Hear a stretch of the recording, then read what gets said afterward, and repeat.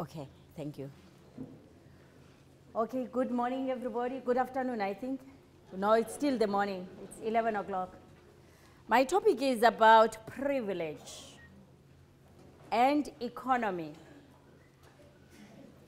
Exclusive powers both disregard learners' potential in learning mathematics in South Africa. And I want you to take note of my topic because it's looking at two things that I think are the challenge. They challenge our systems, they challenge our classrooms, they challenge the society globally, privilege and economy.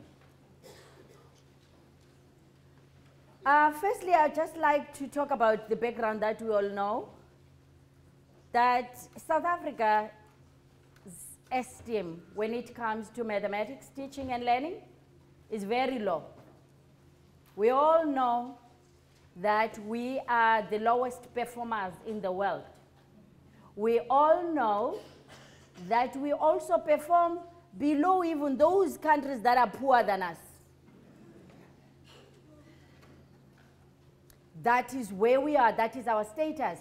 That is why I feel our self-esteem as a country is very low when it comes to mathematics. We don't feel proud of ourselves. But I also believe that we really need to start being people with mirrors. In the mirror, whom do you see? Yes. So meaning, let's stop pointing fingers and start seeing ourselves and start reflecting on what is it that we are not doing right. This year, I was part of the team's group. I am usually part of them, but I left them, but I'm still going back. When they were working into looking at into the data and doing some secondary analysis, the difference that data shows that we have made improvement. If you can look at it, yes, for those who want to feel good about it, it feels good, it means something, but for me it means nothing. Because when you look at it and you will look at the amount of money that we say we are using in South Africa to improve education, we are not making any difference. And that should be our concern. There are studies, evaluation studies that are supporting what I'm saying. That a lot of money is put into the system. There are bursaries, Funza Lushaka bursaries. We all know them. Have they made a difference? No. There is Dinaleti project. We all know it. A lot of investment in schools, buying manipulatives, buying things to make sure maths and science is improving. Have we made a difference? No. So the monetary value is not there. The question I have is, what influenced this poor performance? There's a lot of research that is done in South Africa, especially led by Stellenbosch University, that shows the inequities in the country. It's so sad after 1994 that the gap between the poor and the rich in South Africa widened instead of getting narrow. And it's even said after 20 years of democracy that it's worsened. The inequities are there. And let me be honest and be blunt. South Africans are self-servers. South Africans are about me, me, me, me, me, me, me, me, me, me.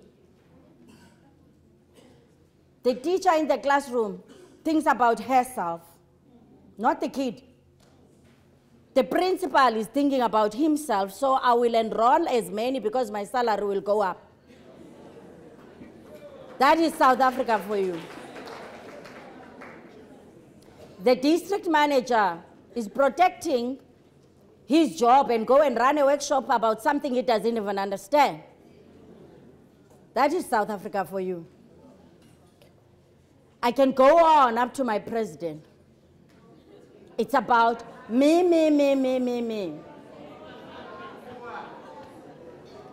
So, I am saying, look at the mirror when we look at the issues of education in this country. I like my colleague, Graven at Rhodes, when she says, as much as we have these problems, let's look at our problems differently and look at having a discourse about opportunities. And I think I'm coming from that angle. Let's really understand our learners. Let's see what is there. Let's forget about me, me, me, me, me. Look, I'll be 50 this year. There's no going back, I'm old. But will these kids be proud that I was here? That should be the question I'm asking myself. Or will they say good riddance when I die? Because I am leaving no legacy behind. Are the kids you are teaching in your classroom going to say anything good about you? Or are they saying he's never there? I don't even know how he looks like, but I go to school every day. Therefore, the purpose of this presentation for me today is to highlight learner abilities and thinking processes in their mathematical development with the aim to identify how does this socio-economic status variable play in our context, especially here at home. And how I do that, I'm doing an exploration by bringing forth preschool numeracy, because one thing I know and research has proved that numeral abilities are innate, that means are internal. We do not give birth to dumb children. We give birth to the most brilliant, elastic, curious, amazing gifts. But when they arrive, they see dumb people who want to tell them, don't think like this. Don't be curious. Shut up. And it's true what I'm saying, because every time I start the year, I like playing with young children. But I need to make sure I play with them before they enter a classroom. Because when they enter a classroom, they are told to shut up and listen. Then there is no chance you can play with those kids because they can't even move. You need to see them before they go to that system that shush them. Then you can learn so much from them. But why are we doing that? I also use upper grades in this paper as benchmarks in making more sense of the schooling system and its influence on the mathematical growth of South African learners from poor backgrounds. It's so sad that globally, we say poverty is a predictor of poor quality mathematics experiences. If you are poor, I will make sure the teacher who teaches you is unqualified. If you are poor, I will make sure you are one of the 75 children in one classroom. And if you are poor, I will make sure you go to a school with no resources. Yeah. And if you are poor, I will make sure I don't teach you. I will say my class is overcrowded. I will say there are no enough chairs. I will say there's nothing. So I won't make a difference so that you get out of this poorness.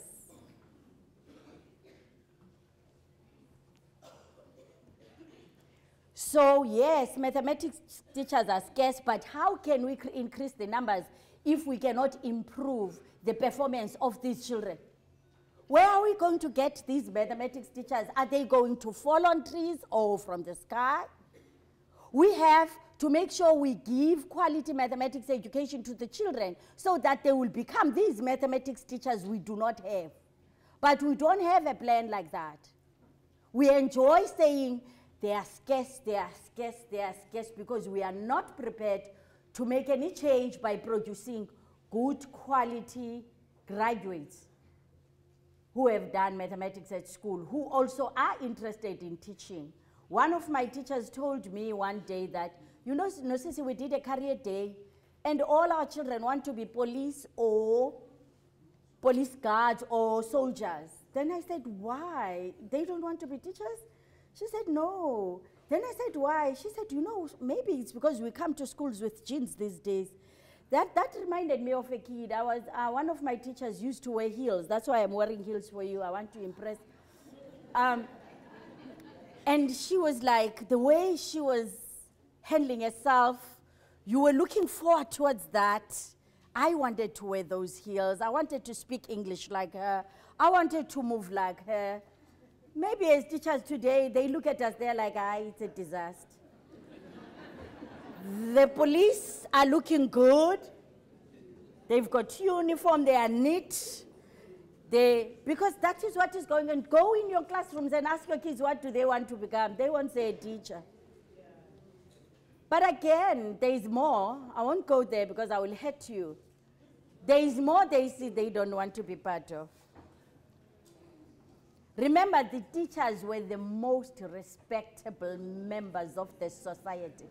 You know, if you can give me a chance, I will show you how my grade 1 teacher was working, my grade 2. All of them, I still remember them like it was yesterday. I told you I'll be 50 this year. But I can even imitate how they spoke, even today. They made a mark in my life. But are we making marks in our children's lives today?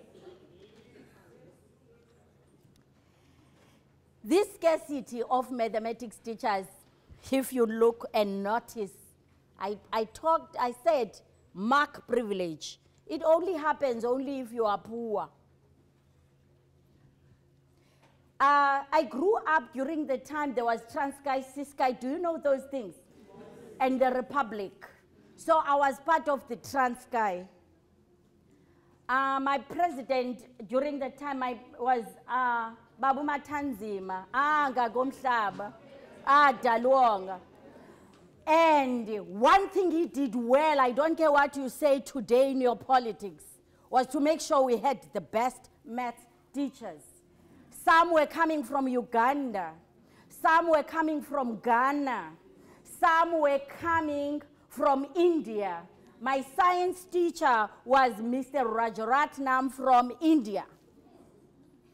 He made sure that we got the best quality education. But today, we are xenophobic.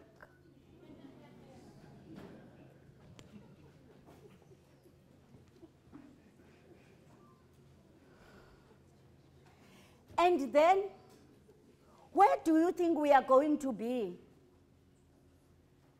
if we are not willing to accept our faults and move forward and improve? And remember the damage we did after 1996. How many maths teachers took packages? How many mathematics teachers left the education system?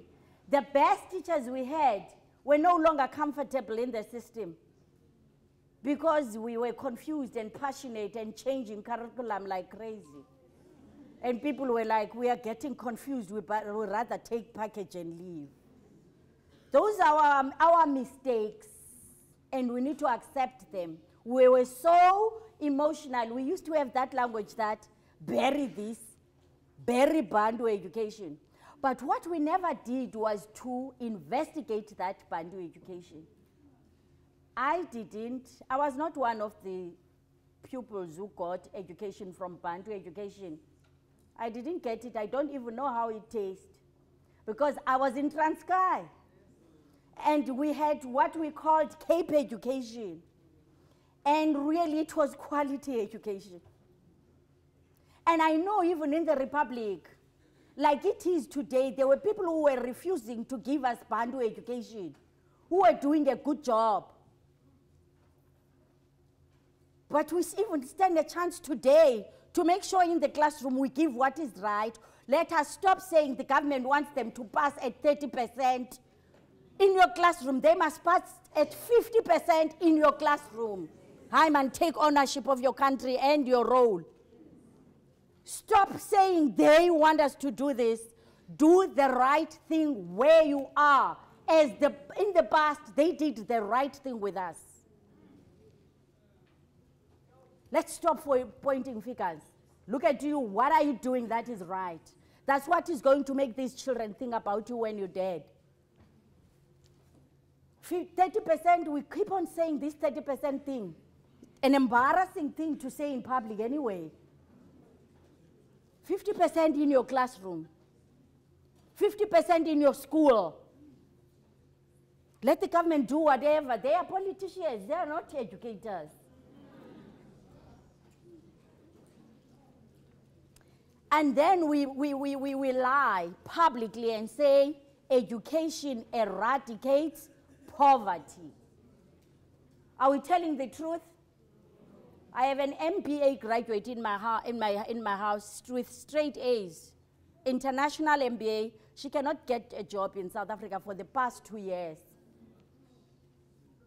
So does poverty eradicate, education eradicate poverty? Not in South Africa, maybe in other countries. Because you become a clever black in South Africa. So you can't look forward to get something when you are a clever black. There's nothing for you. So let us be honest about what we are doing. Each and every one of us is responsible. We are all responsible for the poor performance of mathematics in South Africa, especially in this room. All of us. It's down because of us. Not because of somebody next door. Not because of Zuma. He knows nothing about maths.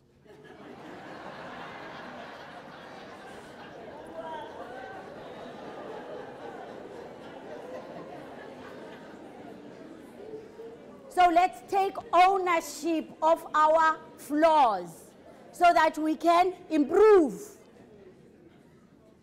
Because if you blame her, when are you going to improve? Blame yourself. What is it that you are doing? Why are you not teaching your own child in your classroom? That is the first question you must ask yourself. Why are you sending your child to somebody else? Is it because you know you're not doing the job? Now I will talk about white privilege. Remember I said privilege. Okay, I'm a diversity scholar and a renowned one. I was awarded by Michigan University. I look at diversity issues very seriously. We need to face reality. We have psychological issues that we need to face head on. When I talk about privilege, you know when you own something, immediately you are entitled to protect it because you own it. But when you don't own anything, I'm talking about property ownership so that you can understand when I talk about privilege. When you own something, you can protect it with everything you have. But when you don't own, you do what we were doing the first night we had a bath. I won't go back to it, but we did that to show that we don't own anything, and therefore, let's mess up everything. You know, when you don't own, you mess up everything. Ownership is a very important thing that empowers you as a person and entitles you, and some people use it to exclude others. I own a car, so you can't be a pedestrian. I will hit you that South African way. Even if the traffic lights are green for the person to cross, The motorists in South Africa, they do this. You do not own, I own. I'm trying to show you what does privilege come from.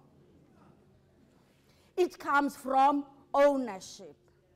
Unfortunately, Africans were owning decades ago. I can't even know. I know there is that history that Africa was one of the richest continents in the world. That was then. But for a long time, they were colonized. They were ripped off. They didn't own anything. As a result now, they can even steal a pen. You just put your pencil here and you talk to the next person, it's gone.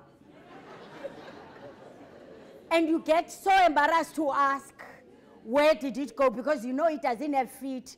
But it is because they don't own anything. And therefore, they are trying to own even if it is nothing. And that causes those who own to have privilege and entitlement and demands. And they feel it is right to exclude others because they own. And it's one thing that we need to face in South Africa so that we can be able to move on. As long as they don't own, they will continue stealing because they have nothing. And therefore, they are not even entitled to anything. But once you have ownership, you are entitled and you protect what you owe. It goes a long way. It enters the classroom.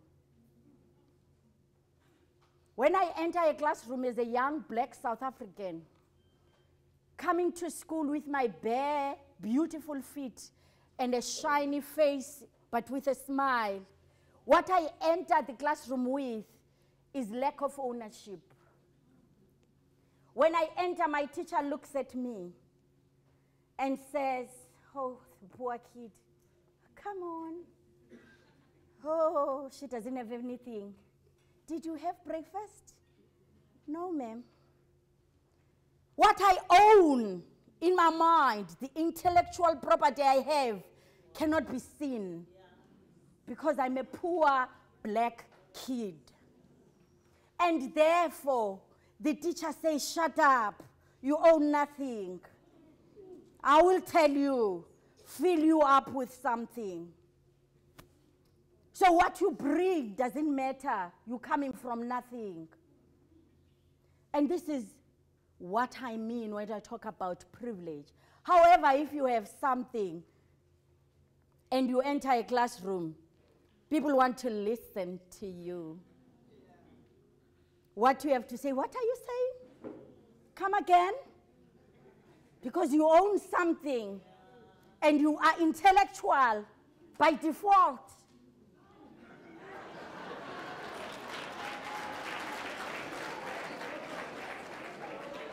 And that gives you power, and you will conquer this mathematics. It was done in the past. Only noblemen and the monks were doing mathematics in the past. Mathematics has a long history of exclusion. And then when we started trying in Africa, which those Africans who don't want to be called Africans in Egypt, those who were noticed first, they are not Africans. They dare not say an Egyptian is an African. You'll be in trouble. They call themselves what? Muslims mostly. They would rather be that, but Africans is not what they like. However, when it was noticed, the mathematics they were practicing, it was called applied mathematics. The information was taken to Greece to be polished and become mathematics, pure mathematics. Do you see ownership and entitlement to own your information, but I will polish it a little bit. Like our gold that leaves our land in a raw situation and go and be polished somewhere, and it comes back and I have to pay quite a lot of money, but it was coming from Africa. Because I lack polishing skills, or I do not see power in what I have, and I don't see that I have. We also need to get out of not having and have. And when you have, you protect what you have. You fight for what you have. Yeah, I like when you say, but what are we doing about our education that we have?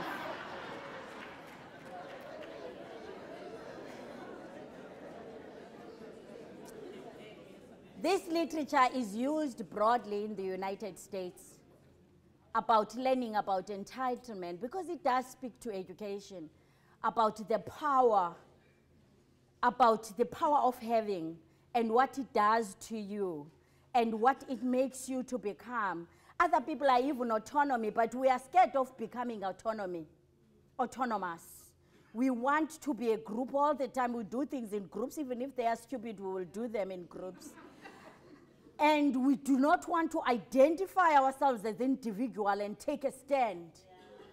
Because we want to be loved or liked because we lack love, which is interesting. Because I grew up in a home where there was too much love. There's no reason for us to lack. But we need to reflect. Look at the mirror. What do you see? Is it good? What are you doing about it?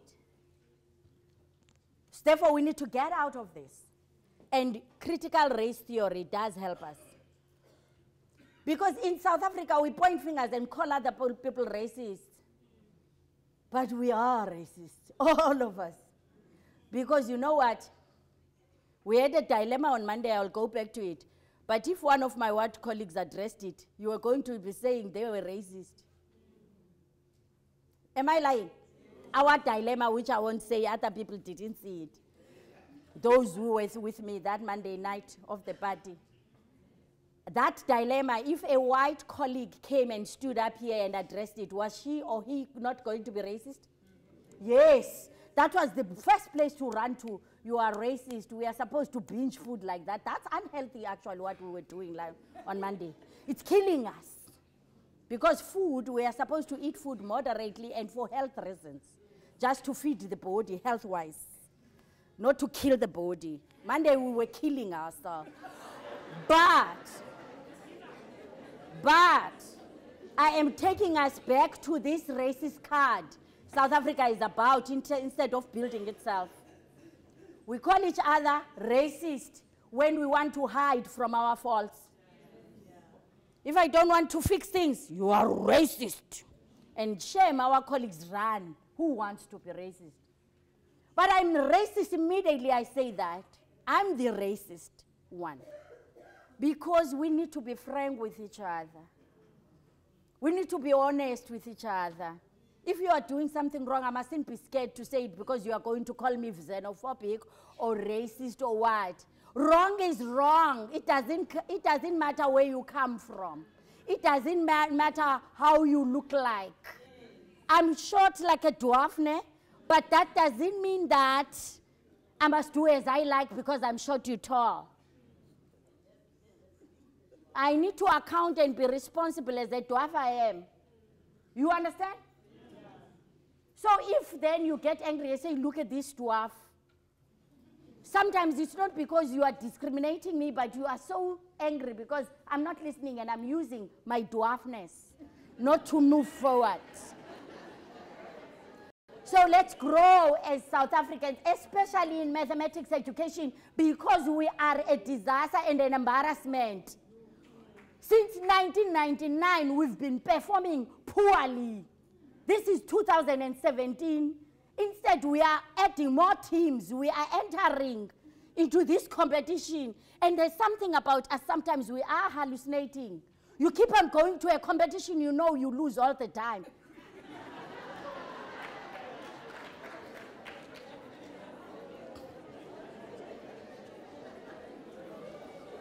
There is research that is coming out now. It says parents' education is a possible predictor to address poor mathematics in South Africa, especially in this country. That analysis, I was part of it. And it was, for me, it was shocking to see that if the parent of a black child, especially the black poor child, has managed to get a tertiary education certificate, the child perform better. While the teachers are not going to school, then that is not a solution for us. It's a good thing to know, but it's just a useless thing to know. Because no one wants to educate these kids so that they will be better parents. Because it could be another solution for us if we were willing to educate. But we are not willing to educate, and therefore it's another disaster. But it's a predictor that is coming out that the education of a parent now is playing a role to the performance. So I wonder, what are you thinking about that as you are a teacher, because you are educating the parent of tomorrow? I did a desktop review. I used quite a lot of my research on early maths education because I've done quite a lot ever since I came back from home. And I used then these international studies because I really tried to understand this socio-economic barrier and this exclusion. I used the TIMSS 2015, the numeracy for grade 5. I also used the work of my colleagues for grade 3, and I also used grade 6, the SACMEC studies, and I also used the grade 9 team, and I used one of my students' work at master's level where we were looking in detail now in what is really going on. And I want to share that with you because it might help us a lot.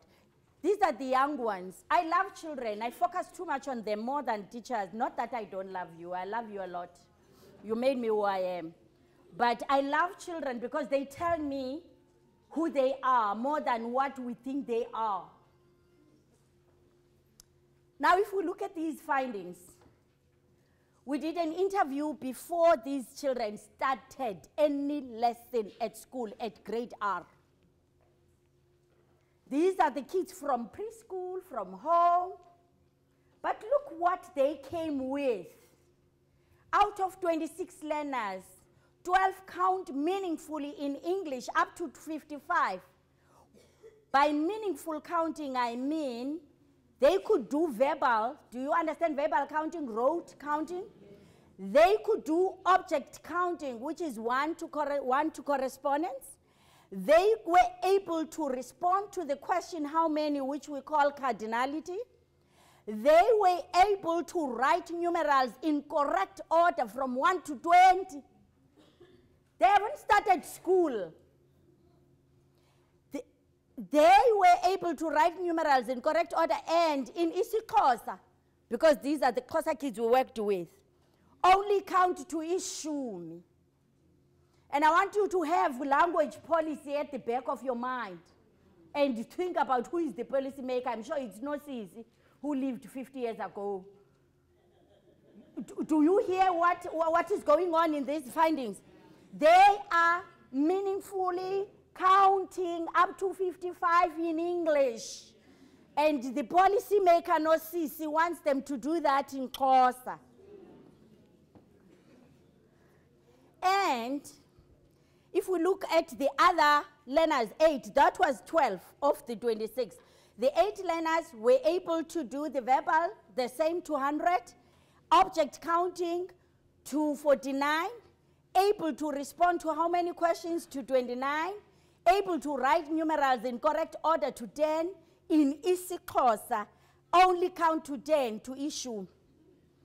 And the interesting thing, one learner was doing 1 inye, 2 zimbini, meaning the English counting is my native language. So this inye is the second language.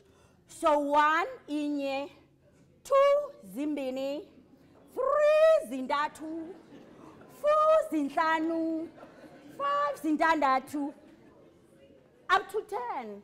This was interesting, actually. I was shocked because, remember, we are policymakers. Then the 3 learners show the following: verbal, rote counting to 50, object counting 1 to 1 to 20, able to respond to how many to 20, wrote numerals from 1 to 10, in isiXhosa went up to 10. This is English numeracy that it has developed before they enter formal schooling. And the last 3 learners were diverse but could count in English to 10. But you could see they are the weakest. Think about what does this mean. Let's move on. Let's look at what studies are saying about grade 3 performance, I looked at and summarized what Spohl and Coetzee found in 2014. They were saying that only 16% of grade 3. I just want you to go with me. When they entered school, they were higher than what is said now. 16% of grade 3 learners are performing at their appropriate level in South Africa. Only 16%. I wonder what happened to others. Please let us reflect. Ne? I'm sure a mirror is in front of you. You know exactly what we haven't done. Grade 5, numeracy based on teams. You can see, if you look at no-fee schools, it's showing nicely. Ne? At no-fee schools, we had 75% learners who were showing that they could be pulled to a higher performance. They had potential. We do understand potential. That's Vygotsky's language. Ne? Vygotsky believes that we all have potential, but we just need somebody to push us up. So they were indicating that they could go higher. And then if you look at low, have some basic mathematics knowledge. Fee-paying school, 445 kids. And then if you look at the intermediate, those that can apply basic mathematics knowledge for, in straightforward situations, so not in complex, and 506, which is 60%. And then high can apply their knowledge and understanding to solve problems, and that's 11%. It's decreasing now. Advanced, only 14%. And they are from independent schools. This is a sad story, and something we like in Africa. Ne? In Africa, the best schools are private schools. I'm talking about the continent. Where we pay our tax money, they are the worst schools. Do you know that the tax money is your money? It's not government money. Oh, you do? Okay. So where we pay our tax money is a disaster.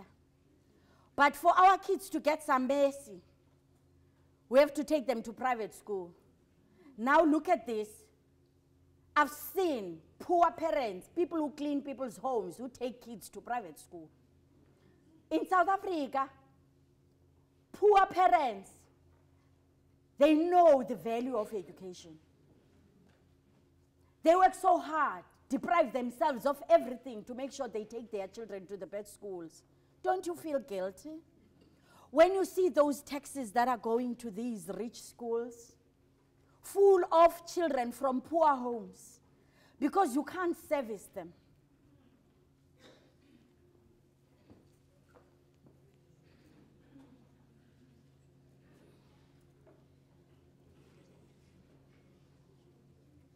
Let's look at SACMET at a glance. SACMET is a regional studies. Like there are quite a number of African countries that I won't talk about that are involved. But I'm all focusing on grade 6 now, performance levels adapted from Spohl. But why did I jump? What about the teams numeracy? I did. Okay. The SACMET. As you see, their performance levels, dropouts, or never attended school, it's 2%. That is a good thing, ne? Okay. Enumerate by grade 6. They don't know any maths by grade 6. That is level 0, 39%. I wonder what is this story. 50% with basic numeracy skills. With higher order skills, only 9%. Grade 9, no fee schools, you can see them. And you can see independent schools. It's so clear. Now I want just to share one problem with you. It's a grade 11 problem that was given to grade 11 learners from Folashade's study. This is the problem. The sum of two consecutive odd numbers is 52. What are the two odd numbers? Let's see what the learners did. What is happening now with my slides? Next. Okay? I'm sharing only 3 learners. Look at learner Z. Learner Z had an idea that the sum of 2 odd consecutive, so those are 2 different numbers, is equal to 52, so therefore was able to have that algebraic expression, x plus y is 52. But then learner Z got lost as he is trying, because learner Z shows there that he says, let x be 13, meaning he's not or she's not thinking about the word consecutive in the problem. Ne? So maybe that word was too bombastic or doesn't mean anything. Hence, then learner C couldn't solve the problem. Do you see that? But there is some algebraic thinking going on in the mind. But look at this learner. My student even did those red things. So don't mind them. And I heard you saying, yo. But look at this learner. Understand this learner. The learner started by listing the natural numbers and then underlined the odd numbers. What does that mean? The learner understands the question. Very clear. Underlined the odd numbers and then played around with odd numbers. And made a dot next to the one that was giving the solution. The problem has been attended correctly, but at a level that the teacher doesn't know, and therefore the teacher says wrong. And this happens. This.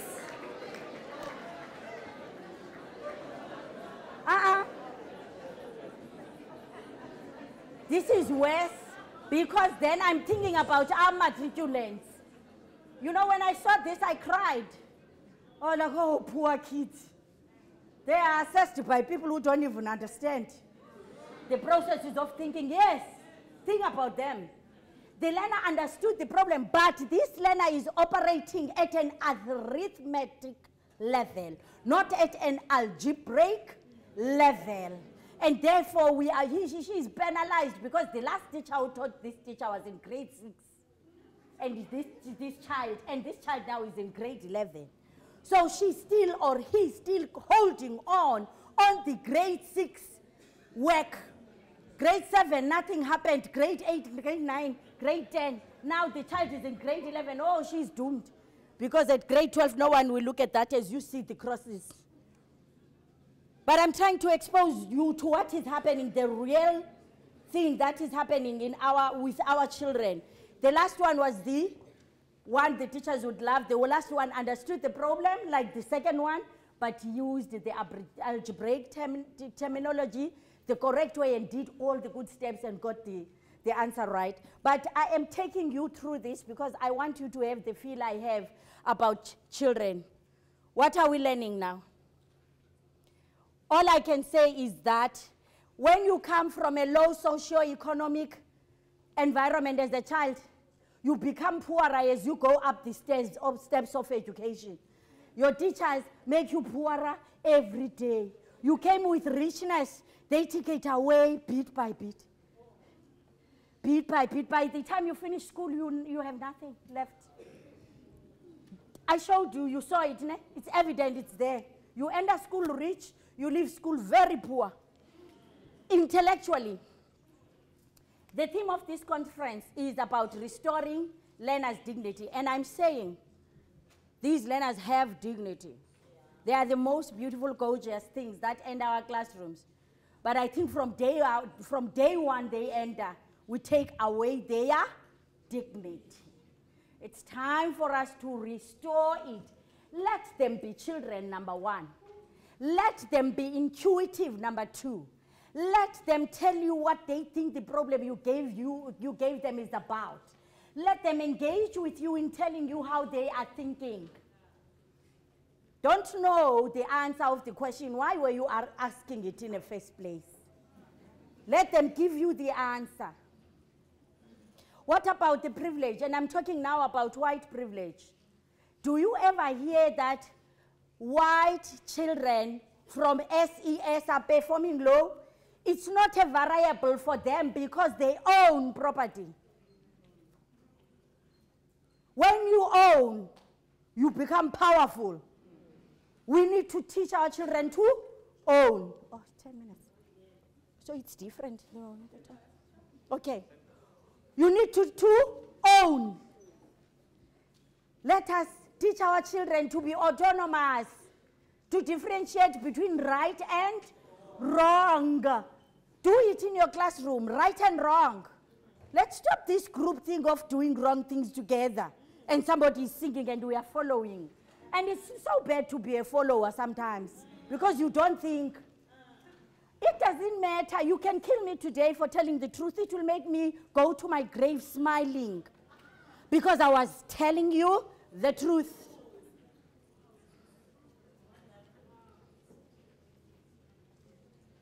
So now my questions are very hard for South Africa in general because we are all brothers and sisters and we love this country. That is why we are here. My question is, who is this learner who continuously experiences lack of qualified teachers, lack of schooling infrastructure, lack of books, lacks going to overcrowded classrooms, and lack of opportunities to learn?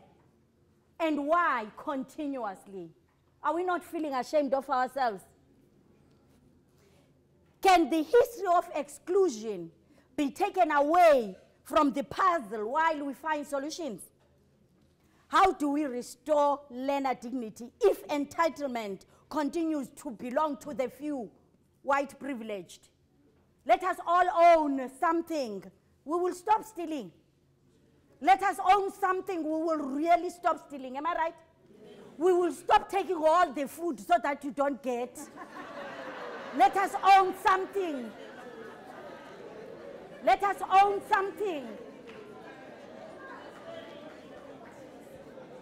Because the problem is psychological. It's psychological. It's not healthy. I want us to see this problem. It is not healthy because that food made you so sick the next morning. It's psychologically. Let's stop doing it. Now what I'm saying, I'm done. Yes, this is my last slide. It's just that this thing keeps on popping up things. If we can look at these two theories, the other one about privilege is called critical race theory. But the other one was analyzing our practices. But all in all, it's saying exclusion ignored learners' thinking processes. Because that's why we think we are not racist, but our children, when they enter classroom with no shoes, we know they are poor and therefore they cannot talk. What are we doing? We are discriminating against ourselves. And let me tell you, if you discriminate me, you being like me, you are dumb because you don't see I'm you. And if you discriminate those young children entering your classroom who look like you just because they don't have shoes, you are dumb because you are discriminating against yourself. We need to do what is the best for the children. If you look at student B, I want us to go to that student who has solved the problem, but not according to your to algebra, but correctly in arithmetic. That means you as a teacher, you have made some blocks in your knowledge. You don't know the thinking processes. You are not curious on your children. You are shocked at the exam because you don't even know them. Then why are you there? But we also need to be there too. You can't focus on a memorandum. A memorandum is designed to give you a guide, but be the teacher. Don't kill the teacher when you're making children. South African kids have proven many times, read the team's findings. They have potential. Especially these poor kids. We have seen in matriculation, how many kids in matric that always surprise us, coming from poor backgrounds, poor homes, poor schools, but they top the country. They have proven many times that they have it in them. Who doesn't have it in them? Is it us? Moving forward, we need to understand the significance of this inclusion in moving forward. And I'm saying we all exclude children. Thank you.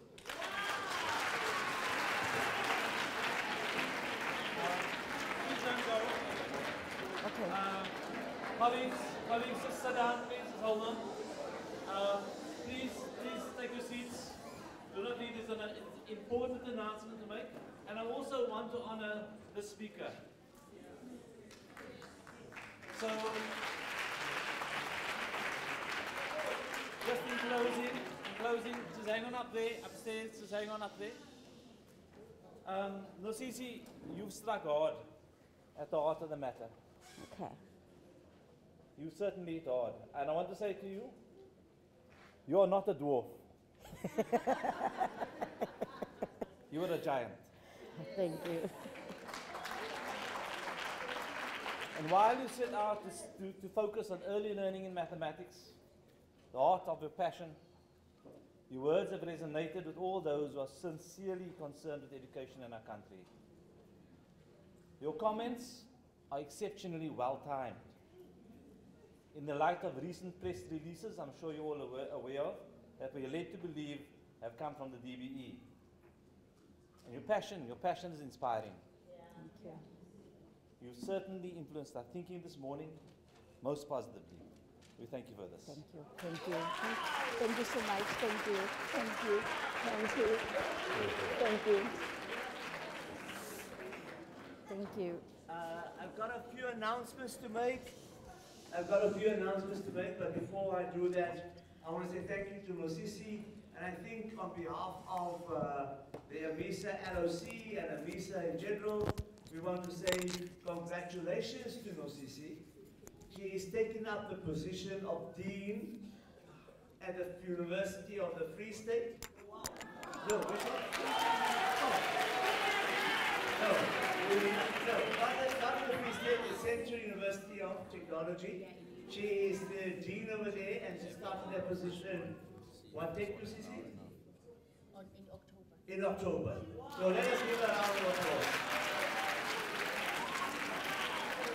All right, a few announcements. Number one is that all buses will be leaving at 1300, just after 1300, behind building 123. There's a parking lot at the back of this building over there. You'll see it over there. The buses will be parked over there. So please make your way to the buses. The lunches will be provided lunch packs will be provided at the bus. Okay? Secondly, the buses will be clearly marked, whether you're going to Addo, Bay West, or whether you're going to the city tour. Secondly then, the breakfast and supper in the tent is only for the people that have booked for the hostel accommodation. Kindly note that the breakfast and supper in the tent is only for those people who have booked for hostel accommodation. Thirdly, the session by Faith Flow and Nosisi Feza tomorrow at 17:05 will move to the morning at 10:05 in building 123, room number 0026. Right? I'm repeating this. The 17:05 session tomorrow as we move to 10:05 in building 123, 0026. Then, will Lorraine Burgess or Elaine van der Merwe report to reception after the session? We want to slot you in with another, we believe you missed your slot. We want to make amendments and want to slot you in again on the program. Certificates for your attendance will be available after lunch tomorrow.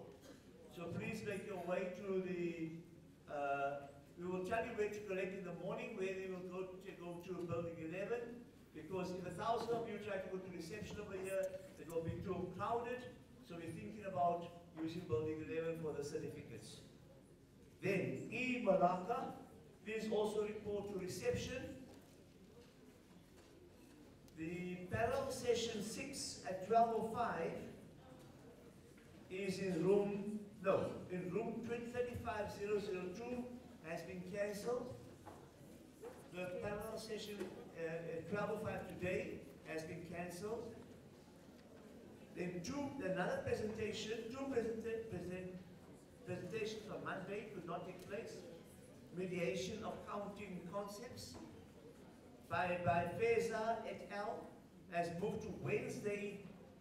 That's now 12:05 in 1230026, and that's the building over here to my left. Take note, Feza is presenting again in 1230026. All right. Tomorrow at 15:05, also in 0026, 1230026, is cultural games and their relevancy in teaching number, and that is by Bambiso and Feza. Will be tomorrow at 15:05 in 1230026. There was an announcement at the AMESA meeting that you have to fill in a form at reception with your SACE numbers. The forms are there now. Please go in there and fill your names. All right. The SACE numbers are forms that you fill in so that you can send to SACE for CPT points that you were here at the conference. It's very important. Please fill in those forms. Thank you very much.